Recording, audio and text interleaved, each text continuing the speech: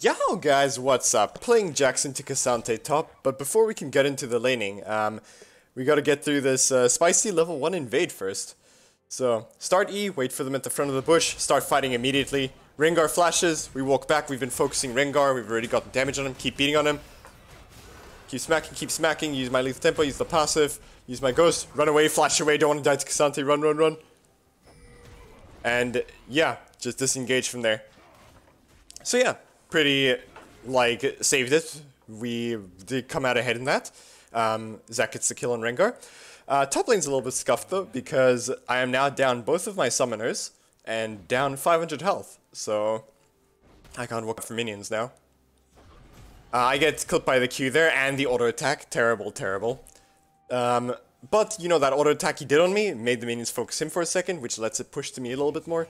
So now I'm just gonna stand 20 kilometers away, you know, just not take any more harass. And just, you know, let the wave push to me. I don't want to drop any lower than I currently am, otherwise I'm diveable. So I'll just let my D-blade sustain me up, let my D-shield sustain me up. Two minions died in front of me, and I didn't get XP for them. That's kind of bad. I probably should have tried to walk up further just to stay in XP range. Or no, I probably should have. I should have. But I guess I miscalculated the XP range, and, yeah. So I just didn't get XP for those. Oh well. Unlucky, sad, whatever. As long as I don't die now and lose all of these minions, it's recoverable. So right here, Cassante just, in my face, just takes a plate, like, procs demolish off me. But I can't actually walk up to auto-attack him, because if I do that, I will have all those minions just start focusing me, and then I'm actually just gonna take a lot of damage. So he took a tower shot there, which was pretty, which helps a little bit. But right now I'm just trying to space his Qs while trying to get, what's the name? CS. Here I take a quick trade, because, there I take a quick trade, because I'm right up against my tower. So he had two options there. He either W's at me, like he did, and then takes a tower shot, which helps, you know, tower shots. Him tanking tower shot obviously helps with the trade. Or he just doesn't follow up, in which case I just get free damage off of him, because he can't extend the trade on me. So now it's just slow pushing back to him. I'm just going to slow push this wave, and then plan to hard shove the next one. So that I can have as big of a minion wave as possible to help me crash this wave. Because I just want, like, all I really need is a reset right now. Although, to be fair, Cassante's pretty low on mana. Ah, never mind, he leveled. Trade my W with his grasp there. So here I'm just going to start shoving the wave as hard as I possibly can, you know, auto attack as often as I can. Here I jump on him, get him, beat on him a bit, make sure my E hits the whole wave so that I can trade with him while also continuing to push the wave. Here I decide to just go for the trade here because he actually is kind of low, and if somebody drops that low and the wave's about to crash into their tower, then you can start to look for a dive. So walk into his melee range. I kind of mess it up here. You don't usually want to use your Q to start the dive, right? So like what I did was I just walked up to him and just hit him and then Q'd him when you made some distance. Immediately run up, chucking biscuits so that minions don't kill me, because I don't want to run down in case Rengar was there, and he was. So just reset, and wave is pushing back to me, so we take those. And also we got Rengar to show top, waste time top, so huge win, huge win. So yeah, you can see I now have a longsword over him. I have a Sheen and longsword and a potion to his only Sheen purchase, and he lost TP. Super worth, super big. So now I just have to go back top lane, catch my big fat wave. And yeah. Oh, yeah, I mean, he gets the demolish proc here. I can't stop him from taking the plate. I smack him a little bit here, but I can't stop him from taking the plate that time, but it's not like I could have done anything about it. Like, it's not like I could have stayed to deny him. He had TP advantage, so he had TP on me, so it's not like I could deny him that plate. But you know what? It's still such a super huge win. You know, solo kill plus denying him whatever minions he lost under tower while he was rezzing. So here I'm not jumping on him because I don't know where Rengar is, and it would really suck if he just ganked me out of the bush right now, right? But here I'm willing to jump on him because I just hit 6, and now I'm pretty sure I could 1v2 them.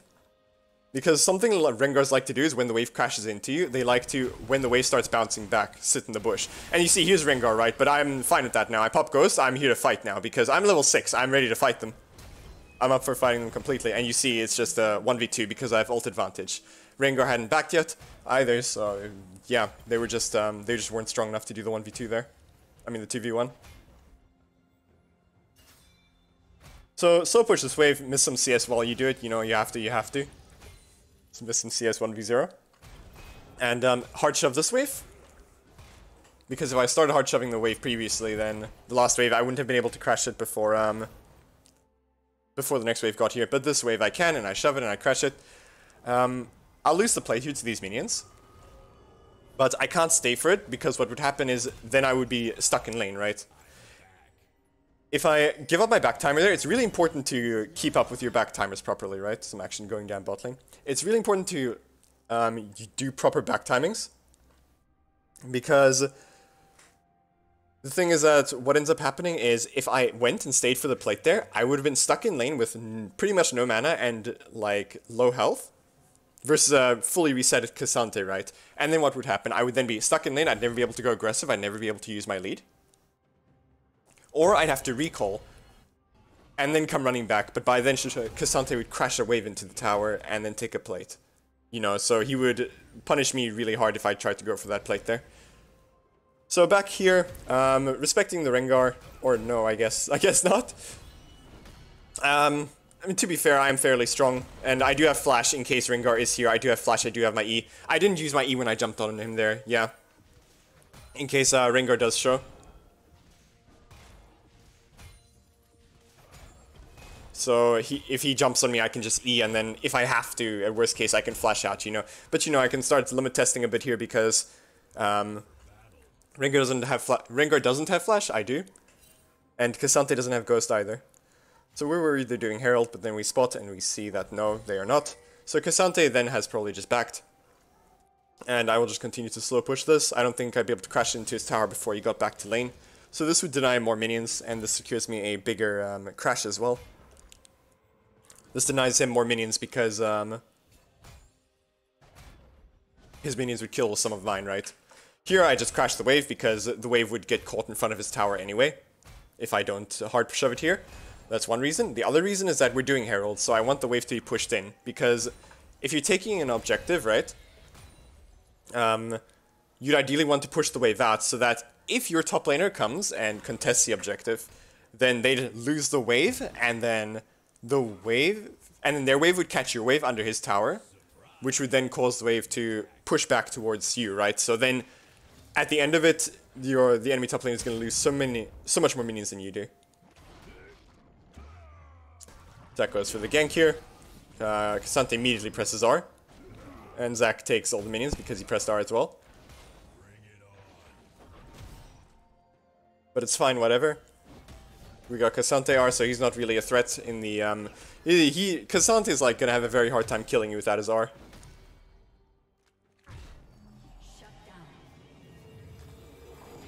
I tried to pull the wave there. I really should have, tried to pull it sooner. What happened was I tried to pull the wave there, but then only 5 of the 6 creeps aggroed on me. The last one caught with my wave, which is, you know, scuffs it. It means that that is not going to work. What I should have done is I should have walked out earlier.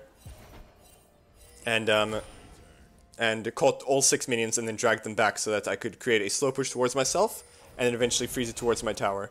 So, you know, just taking some short trades onto Cassante here. I'm so far ahead, I'm so strong, I'm not scared of Rengar at all at this point. So I'm just jumping onto the Cassante every chance I get. I hard shove the wave here. Because it's pushing anyway, right? And also, he doesn't have W, right? So I can look for a dive here. See, I woke up, melee range. I don't use Q until he makes distance from me, until he uses E to dash away from me, I believe. So, and then yeah, just gap close and then just finish him off. Because that's the thing, Cassante was down like to half health and he didn't have his W, which is a big tool that prevents him from being dove, right? But since it was on cooldown, I could shove the wave and then dive him like that. It's important to keep in mind, like, what tool the enemy top laner has that prevents you from diving them. And then if that tool is on cooldown, then you abuse that timer and you freaking murder them. Here I just time his TP. Timing sums is super valuable. So here, back to top lane. Just going to catch my wave as he pushes it back.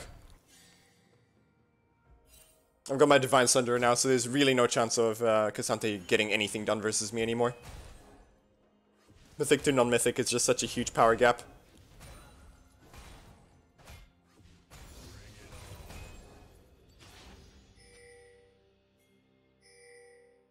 So here I saw that the Ezreal ult tagged some minions, so it's gonna push back to him pretty, like, reasonably fast anyway, so I'm like, I'll just shove. I see Cassante in mid, I'm like, okay, I'm just going to hard shove this, and, you know, time to take some plates, you know, have some alone time with Cassante's top tower, you know? Don't mind if I do. Ezreal getting a little bit over there, unlucky. But, you know, that doesn't matter, you know, because why would anything matter? The only thing that matters is getting that juicy plate gold. Look at that, yes. Get a minion wave as well.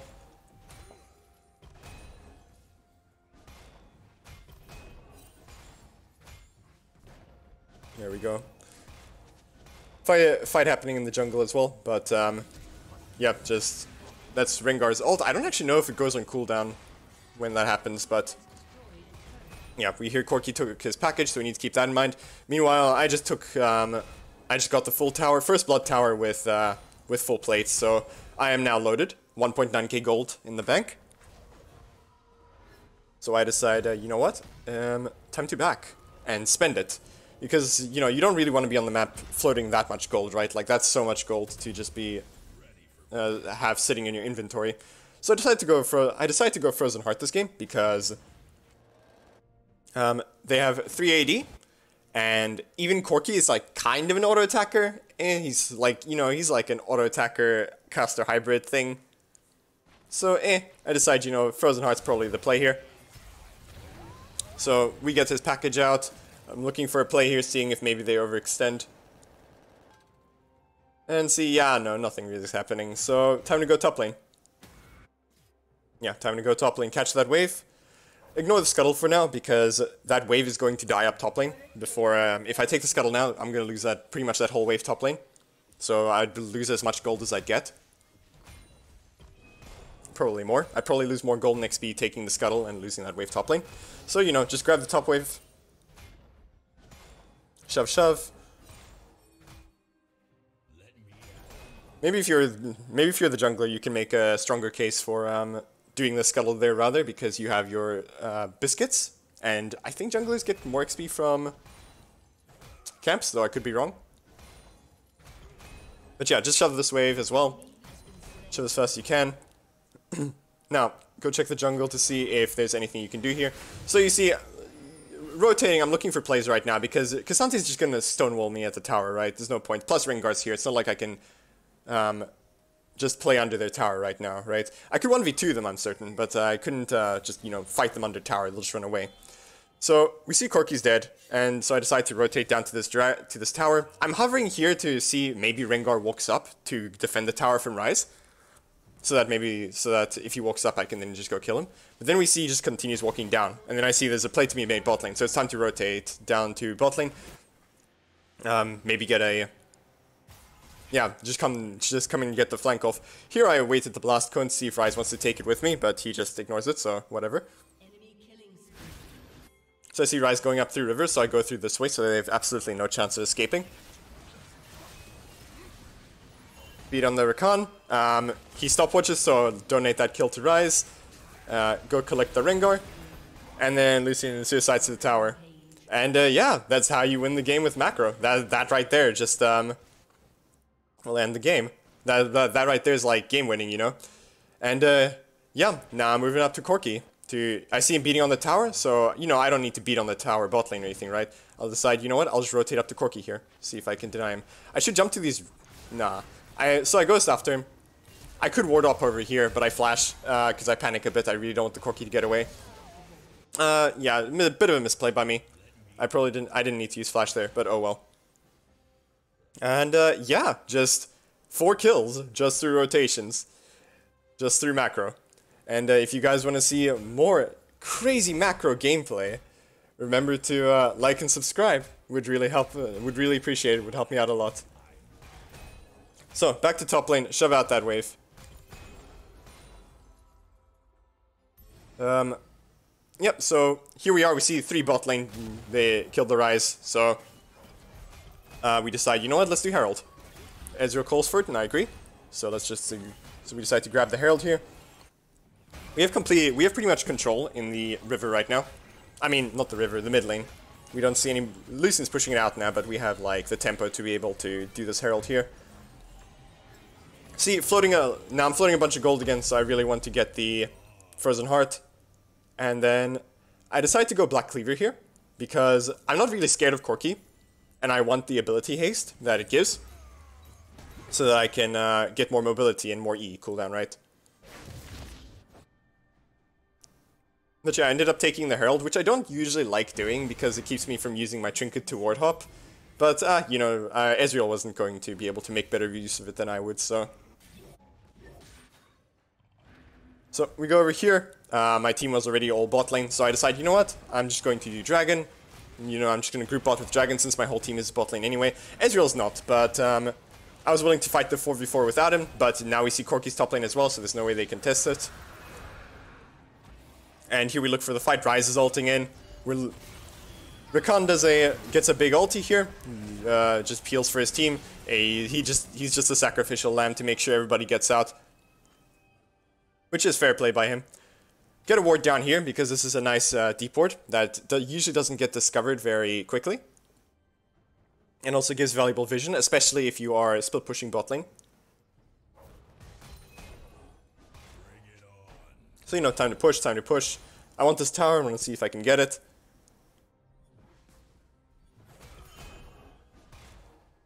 Gotta shove this wave, and there's Cassante, which is to be expected, right? He's going to assume that I'm going to push out bot lane, and then he's going to come match. See, so they just took my pink ward, and I don't really want to, and I don't know where Rakan is, so I don't really want to get 1v3'd here. So I'm just going to hover around here. I don't even want to put my pink in the tri-bush, because Rengar is bot side, right? He can just come and take my my pink if I decide to, you know, put one down. So, you know, just wait around. Back to wave clearing, shove the wave again.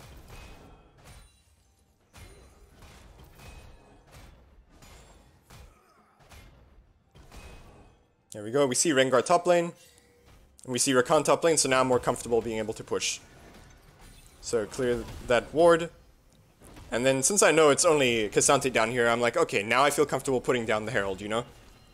I can protect the Herald against Cassante only, right? My worry was that I would drop the Herald and then the whole team would just show up there. Jump on the Cassante, get some damage off on him, but the Iceborne Gauntlet and then him breaking vision just makes it impossible for me to stay on him. But it's fine, it's whatever. Got the tower, keep pushing, keep pushing. Get the Divine Sunder proc on him there. Getting the quick tag trades with the Divine Sunder there was like... Getting quick tags with EW is really nice for Divine Sunder. I get bonked by the tower there, unfortunate. I go over here, I want to get some hits on the tower, but again, it outplays me. The tower is just too good at the game and just bonks me again. So I decide, you know what, maybe I will disengage.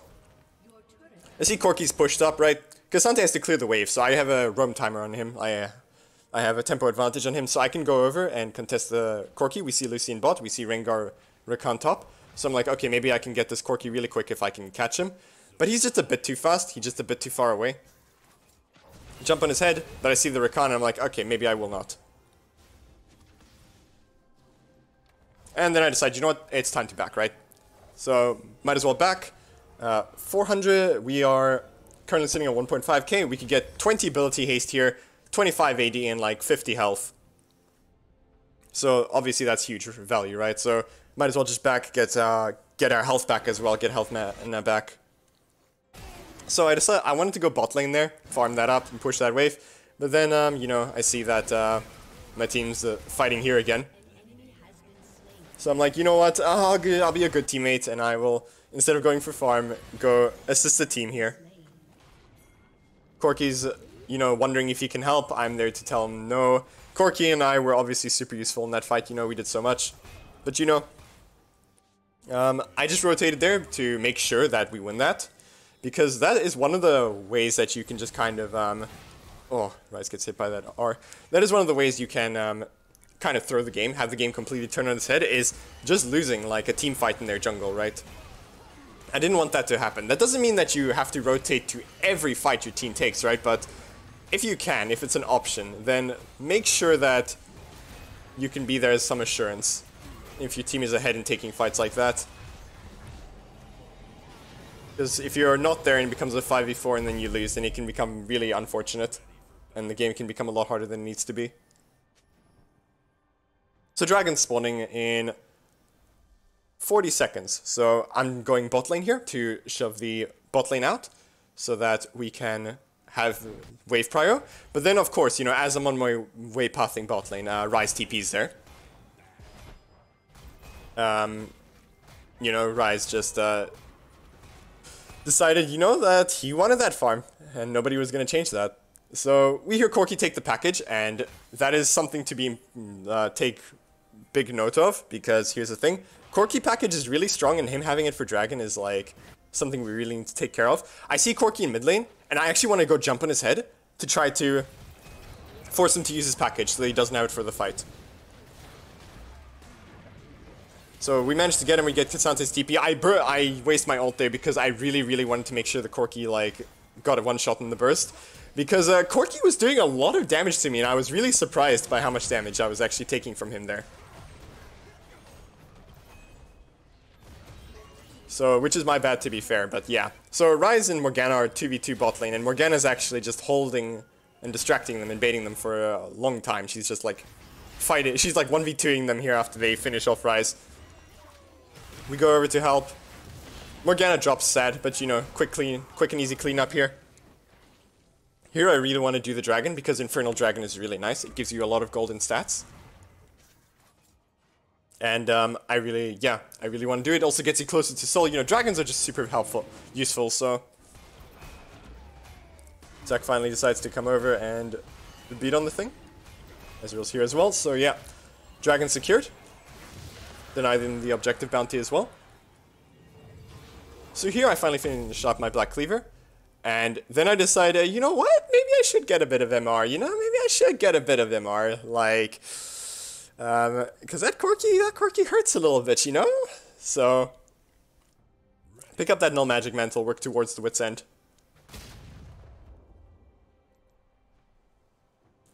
So I wanted to go bot lane here, but then Ryze was already on his way there, so I'm like, okay, I will just rotate to a different portion of the map, maybe just push top lane. Corki is something, I'll tell you what. He's doing something. But yeah, so I grab Skull here. We have control of this side of the map for now. Ryze is pushing really far right now because we saw everybody top lane, so he's allowed to. He gets 600 gold from the tower there, big. So now we're just doing some 1v1 action. I mean, I guess it's 1-2-1 because of, what's his name? Zac is farming his red, but you know, whatever. So, yep, there's Lucian, he's holding the tower, so I decide, you know what, okay, I will just beat on this Grump a bit, see if Morgana wants it. So I slowly, tentatively beat on it, drop it lower. And then... yeah, she didn't want it, so I decided to take it. Zac goes for the engage. We get nothing. Oh well, oh well. Lucian starts ulting to get us off the tower. Morgana lands a really weird route, gets his cleanse, and then the fight starts out. Rakan presses R. I press R, I miss it. Get ulted. Jump onto the Rakan. Just playing the peel right now, cover the Morgana. Now I'm here walking in here, using my E as a defensive tool to dodge auto attacks. Just peeling the Ryze right now. Waiting for my E to come back before I go in. And then I decide to just go Psycho here because I realize that we can win this team fight if I land that stun on everybody and just go ham. So I decide to sacrifice myself for the fight there. I did play that team fight pretty badly. I was worried about getting one shot. So I tried to ult the Rakan as he was running at me with his ultimate. While he was like, you know, ulting. And...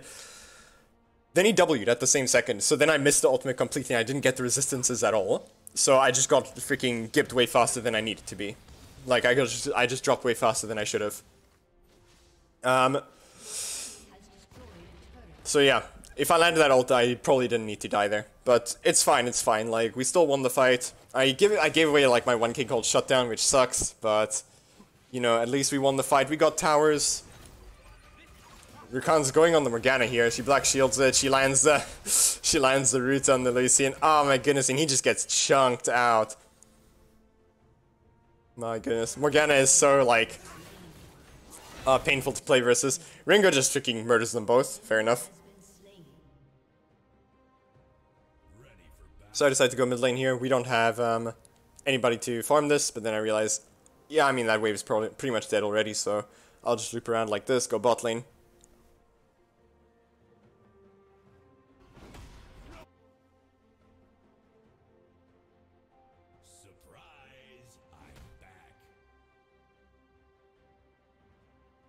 And yeah, I'm going for the Cassandra here. Yeah, I'm not really scared of Rengar. I'm fairly confident that I can just, you know, run this guy down. Because Rengar probably didn't have ult for me, so yeah. I ghosted there as well. I didn't really need to. I don't think I needed to ghost there, but you know, I just did it for security's sake, because for safety's sake, because I really need to make sure that that Cassandra went down there. Because if he didn't, then I mean, it's a big that he did. It's big that he did, right? Because now I can still push freely and aggressively, right? Like, no single other person on their team, except for maybe Rengar, can hold me under their towers. So my team just aces them all mid lane, pretty much. Corki gets his package.